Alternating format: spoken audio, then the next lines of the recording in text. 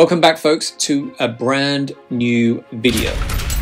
Now, with so many incredible countries from around the world, it can be tough to decide where to visit next.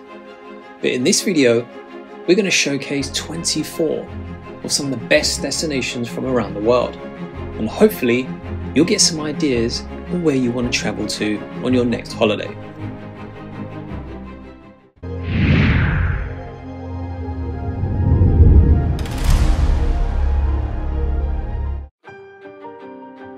So we start this video with the US, where the spotlight shines on the captivating state of Oregon. Now, most visitors arrive in Oregon to spend a few days in Portland, yet it seems tourists miss out on what lies beyond. But if you escape the cities, you will find high deserts, glistening lakes, lush towering forests, and long silhouettes of mountain peaks.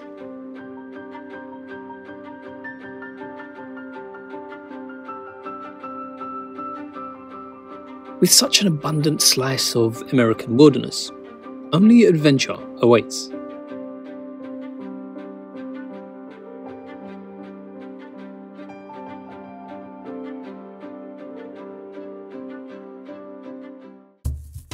Number 23, Morocco. Now, Morocco is one of Africa's most beautiful corners, from the Atlas Mountains to the Sahara Desert, via its endless coasts that straddle the Mediterranean Sea and the Atlantic Ocean. So you can visit the beauty of its architecture and craftsmanship, such as in Marrakesh, with its imperial medinas and palaces, or you can visit the Mediterranean coastal towns like Essaouira. You see, the beauty of Moroccan heritage is visible everywhere, in the diversity of its people, the food, and the arts. Singapore. Now, this country has a glitzy reputation. A diamond-shaped island in one of Southeast Asia's most celebrated destinations, and nestled on the tip of the Malay Peninsula, the city-state has quite an impressive shelf of trophies for such a small size. Not only is Singapore one of the biggest shopping havens, but even its flagship airline is also the best in the world. And by the way, just to top it off, the city is one of the greenest out there, with nearly half of the land allocated to parks and gardens.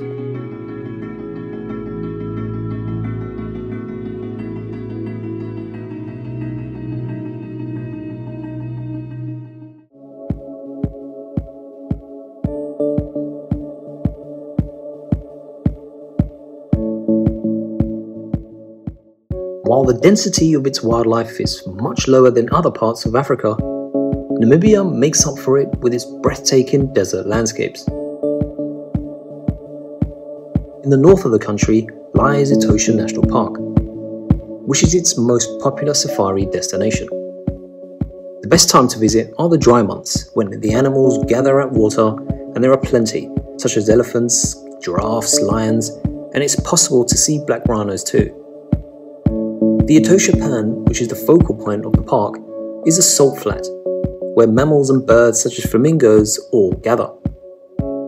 So if you do want to get there, you can drive up from the capital Windhoek. And the other options reveal some of Namibia's huge open landscapes. And the best base camp is right on the edge of Etosha National Park, the Ongava Tented Camp, which is in a private reserve.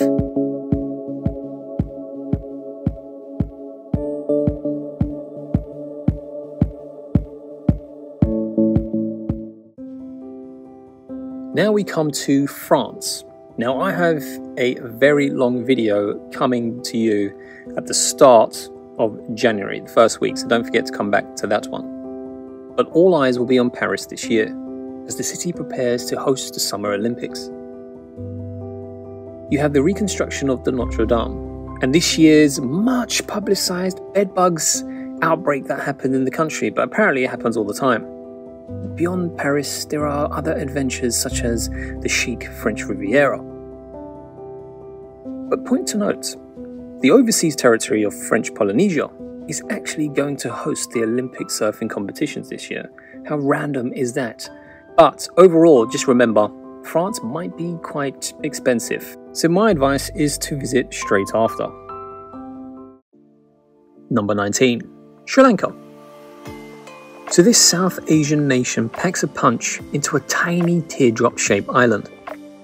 Think about high elevation tea plantations, national parks, and friendly surf towns. You see, the country has worked hard in recent years to secure its spot as a global tourism contender and to regain your trust as visitors with its trademark hospitality and its warm nature.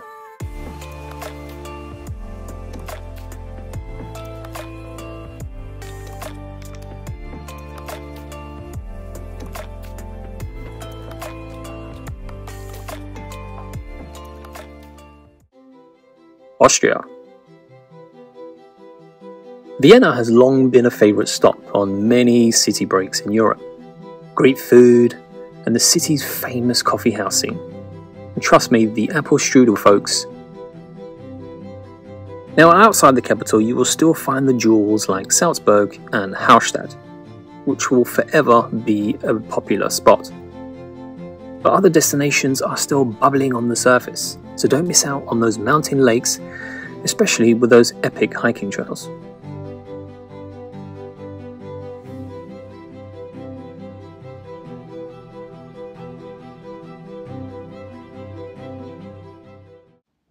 South Africa has always been a favourite stop for many international travellers, and it's becoming increasingly accessible thanks to more new direct routes.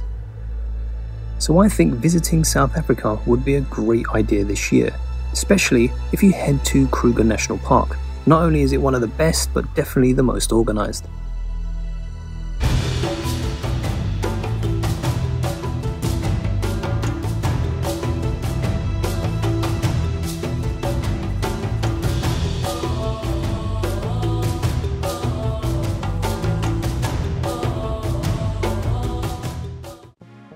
Number 16.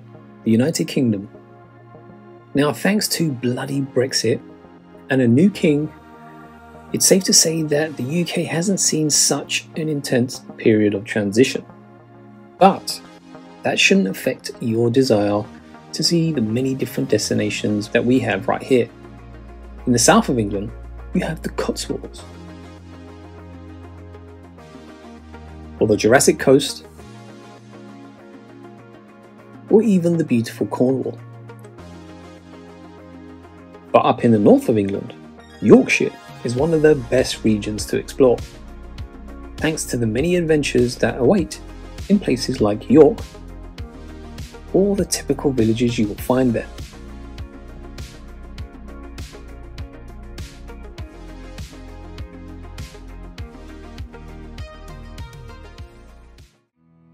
But of course, beyond England, you have the beautiful Scotland. No wonder so many films are made there, as well as the maritime history in Northern Ireland.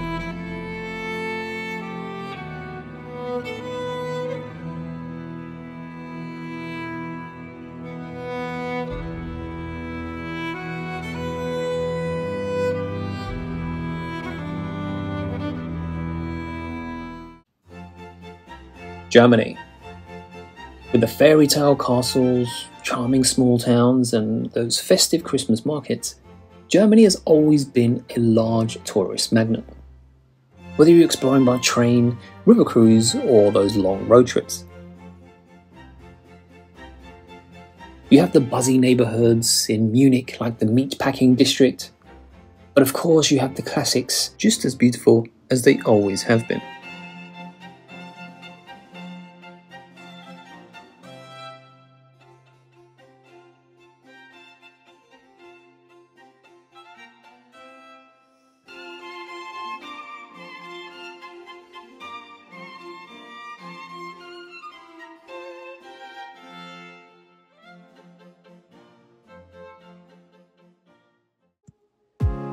Number 14. Croatia. Now, I was lucky enough to first visit in 2011, but the secret's out. This Balkan country may have been off the beaten path for quite a while, but it's rapidly gaining in popularity every single year, thanks to the increased direct flights, plenty of cruises, and especially that TV series Game of Thrones. So Croatia at the moment is feeling those growing pains of its success, like Dubrovnik and Split becoming every bit as over-touristed as Venice or Amsterdam. But don't worry, because there are plenty of areas around the country such as these.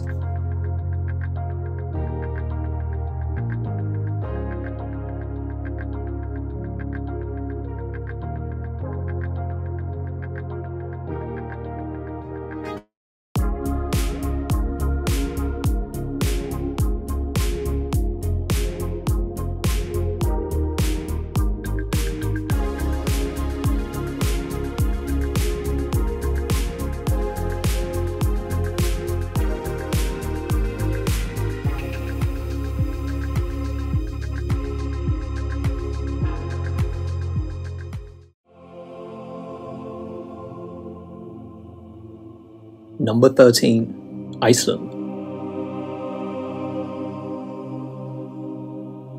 Long celebrated as a rugged adventure outpost, Iceland is the kind of edge-of-the-world place where your trip might be interrupted by a volcanic eruption or mini earthquakes, like you've seen recently this week, but it's still worth the wait.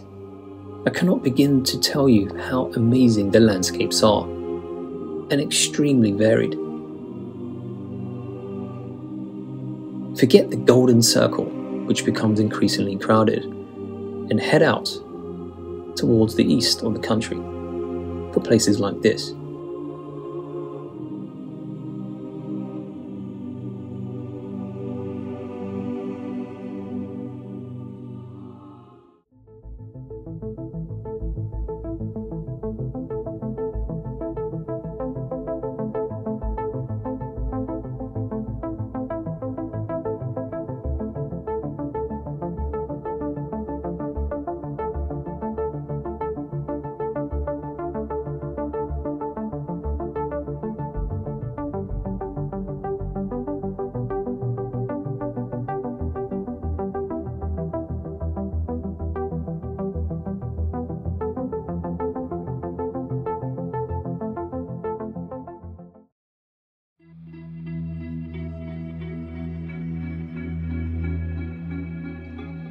Number 12. Australia. Now tourists around the world will never stop loving Sydney and Melbourne, and not forgetting the Great Barrier Reef. But the theme here for Australian tourism in the past few years has been a resounding, but there's so much more out there. So my advice would be to check out Western Australia's remote Kimberley region. It's easily one of the best places to go, and there's a newly launched Aboriginal cultural expedition.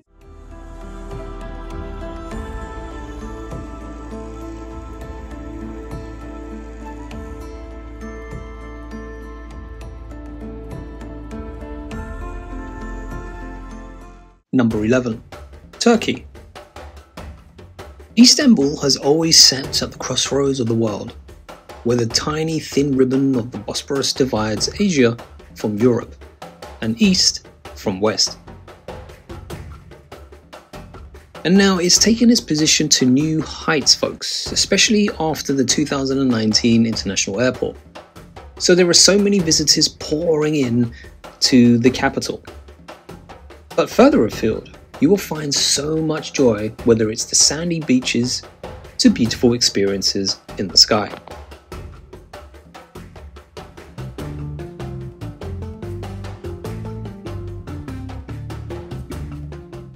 Number 10. Switzerland. With beautiful green valleys full of cows, snow-capped peaks, and the glitzy ski resorts, Switzerland is the kind of place that most people think that they know. But this country in the heart of Europe is definitely worth another look. For example, you can visit the largest city, Zurich, which is notoriously expensive, but it never seems to get enough credit for its progressive outlook. There are plenty of music scenes and art scenes. So be sure to take another look at Switzerland before you head straight to Lauterbrunnen and Grindelwald.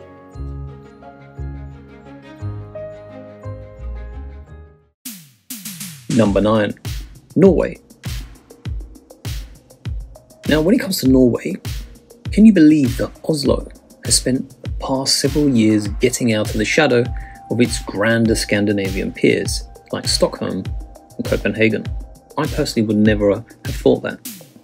But the capital city is just a mere small getaway compared to all the explorations you can do in the country, especially checking out the beautiful fjords.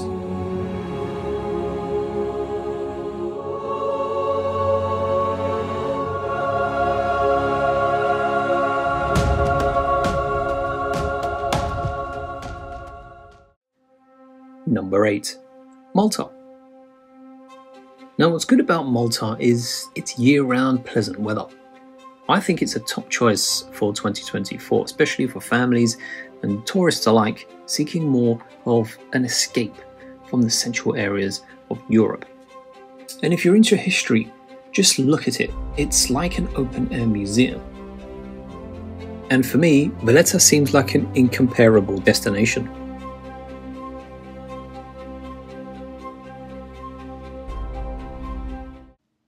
Number 7. Portugal. Now, this country has spent the past decade transforming from a budget-minded underdog type of destination to now a massive and major player that can easily rival the likes of Spain and Italy. You know, Portugal is brimming with places to go, especially if you love your food. But you still have Portugal's favourites, like the hillsides of the Douro Valley, the beach towns of the Alentejo region, and of course the surfer havens of the Algarve. But don't forget the volcanic landscapes of the Azores.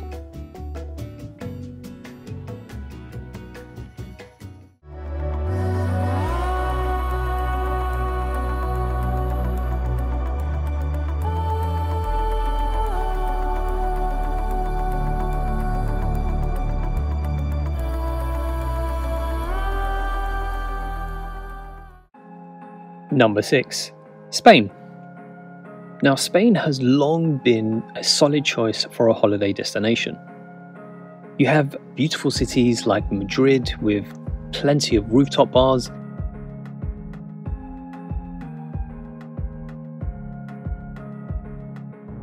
You have Barcelona, the pickpocket capital city of Europe, and of course the tried and tested beach resorts throughout Spain. But I think you should head to the Andalusia region this year. It packs a punch. It has everything for every type of traveller. You have the birthplace of flamenco, great weather all year round, and a lot of history. So hopefully when I do cover Andalusia, you might be surprised by some of the places that you can visit, and it might entice you to visit next year.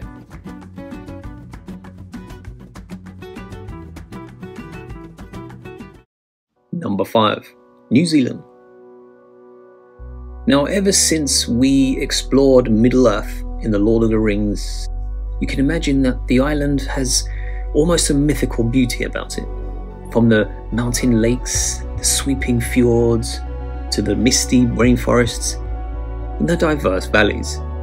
New Zealand has opened the eyes of so many people around the world. And I still think that next year will be even better.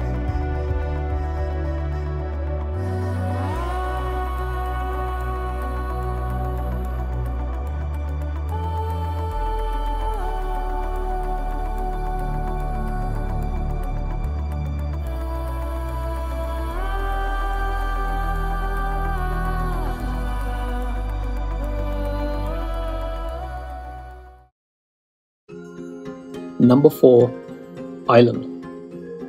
Now, if you're looking for the ultimate holiday destination with warm hospitality, a touch of magic, castles, lush landscapes, and fire-placed pubs, then you can't go wrong by visiting Ireland. Dublin is becoming a very big tech city. But considering the rest of the country, you have the rugged landscapes of the wild Atlantic Way. And it invites you to hire a car and to take a long journey beyond the iconic landmarks to the heart of Ireland's heritage.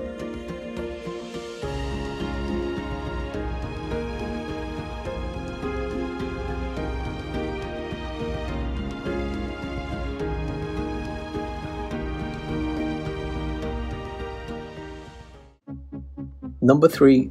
Greece. Every year, Greece is attracting record-breaking numbers, such as the ever-popular Athens.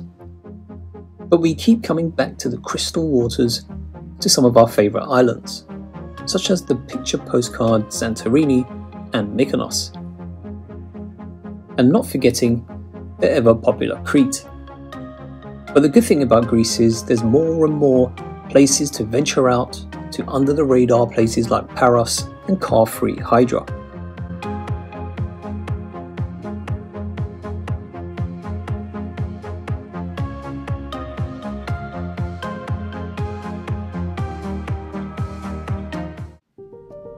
Number 2. Italy. Now, there ain't enough days in the year to uncover all the dolce vita that Italy has to offer. So beyond the hotspots in Florence, Venice, Milan and Rome, which you can skip next year, the country is still blessed with the many villages and underrated cities to explore and really enjoy. Or you can check out Bergamo and Brescia, 2 former rivals that share the title of Italian Capital of Culture for this year.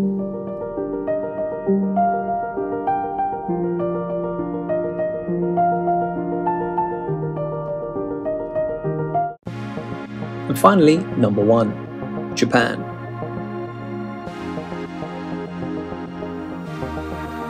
Now, Japan could find itself very unlucky when its turn for the Summer Olympics fell during the international pandemic.